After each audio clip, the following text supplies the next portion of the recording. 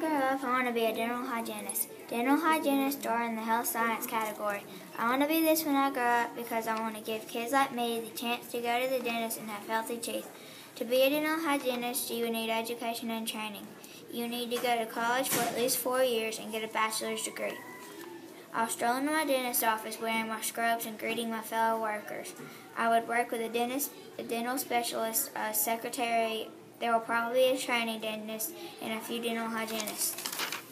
My job would be cleaning people's teeth.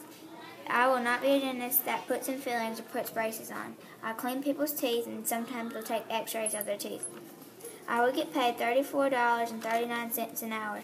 Yearly, I would be paid $42,620. I think being a dental hygienist will be very cool.